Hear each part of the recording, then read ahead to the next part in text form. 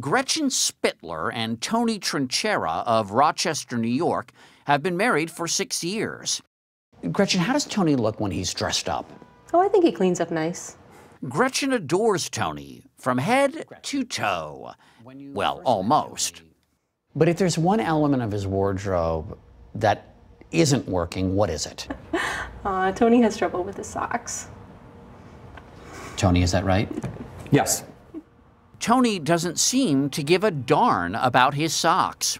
You'll wear one pair of socks for how long? Years. If I'm walking on a tile floor and I can feel the cold right there on my heels, then I know it's pretty much done. Yeah. But for Tony, a college professor, finding dress socks that fit properly is no mean feat. How would you describe the shape of Tony's feet?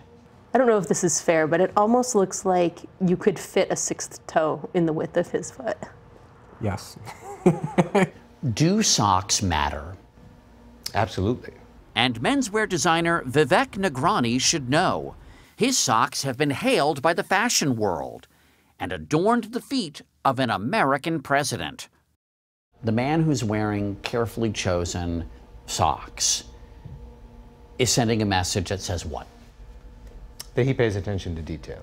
You naturally will start to think of that person a little bit different. You start to almost see an insight into his personality. Maybe that person's a bit creative, an out-of-the-box thinker. Yes, and this is what gives the man an opportunity to quietly express himself.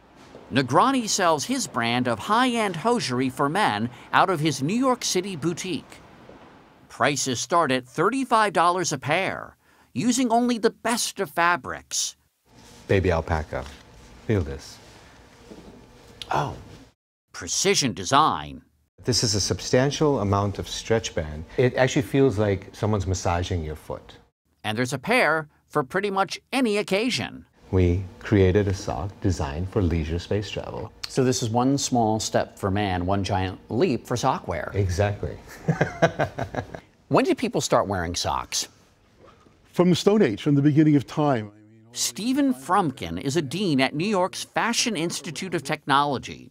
The Egyptians are the first, I believe, where you could actually find a knitted form of a footwear that went in between the skin and a sandal. Socks became commonplace in the 1500s with the invention of the knitting machine. My father would always wear black, sometimes blue socks. I don't remember him ever wearing a patterned sock. I think if you go back to the 20s, there was the wealthier people wore socks that went along with their outfits that they wore. Plain simple men wore block socks. Men today have a stunning variety of socks to stuff in their drawers. But Frumkin says it's often the women in their lives who are footing the bill when it comes to more adventurous sock wear. I mean, if you look at some of the socks that are out there today with the funky little patterns that are on there, I don't think most men would think about wearing that, but I think they wear it because that's been given to them as a gift. Which brings us back to Tony and Gretchen and designer Vivek Nagrani. If I may, his feet are very atypically shaped. Wow. That's a situation. Mm-hmm. Why don't we have you try on a pair of red socks? Oh my gosh. Okay. How's that feel? That feels good. Tony jumped in with both feet. Would you now consider something with a pattern? I think so, if it was the right pattern, you know, for me. That looks great.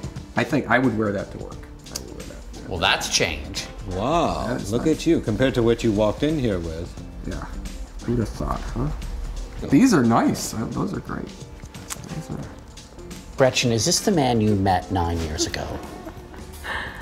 He is much more open-minded than the man I met 9 years ago. Wow. Your feet look great, love. Okay.